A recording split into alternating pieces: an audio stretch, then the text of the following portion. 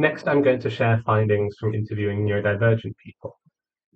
Finding number one, neurodivergent people work in a range of roles and organizations.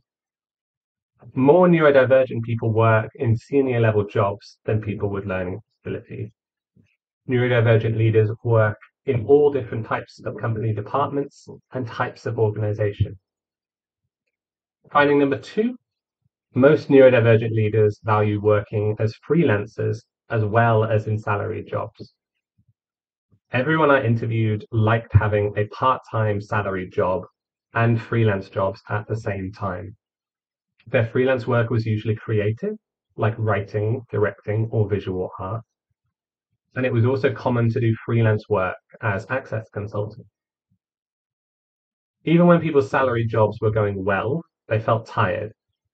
People were less likely to have their access needs met at their salaried job. They had to behave in ways that were uncomfortable and difficult, like making eye contact and having small talk. People felt lonely and confused. This made them wonder if they were bad at their jobs. Freelance work was important because they were in charge of when they worked, where they worked, and who they worked with. They could connect with other disabled and neurodivergent artists who worked like them, or they could work on their own. It helped neurodivergent people remember they were good at their jobs.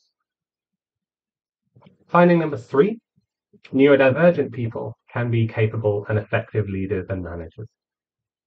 Everyone I interviewed had very high skills and impressive careers.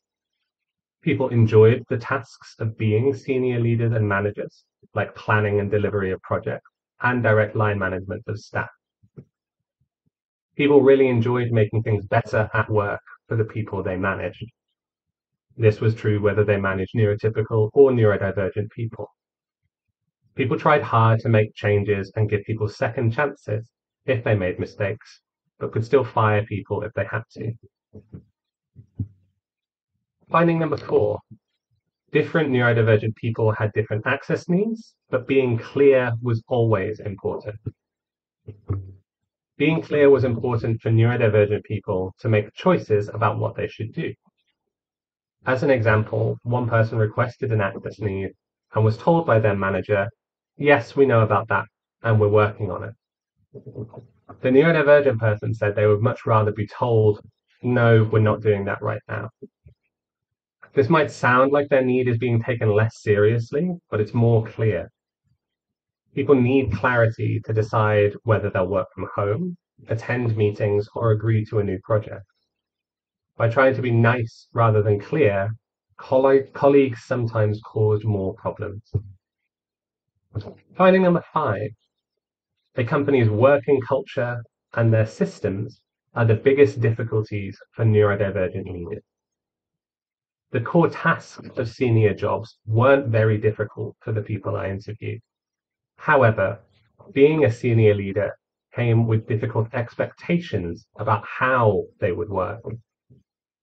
People were expected to be more loyal to the organization, even if the organization did something wrong.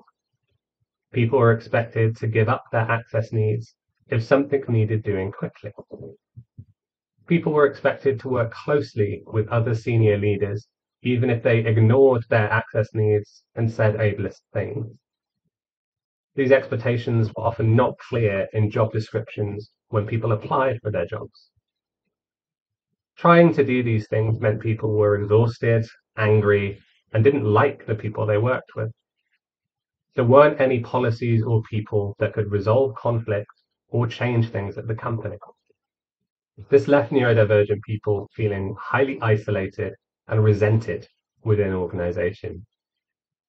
One interviewee said they couldn't recommend a disabled person apply for a role like that.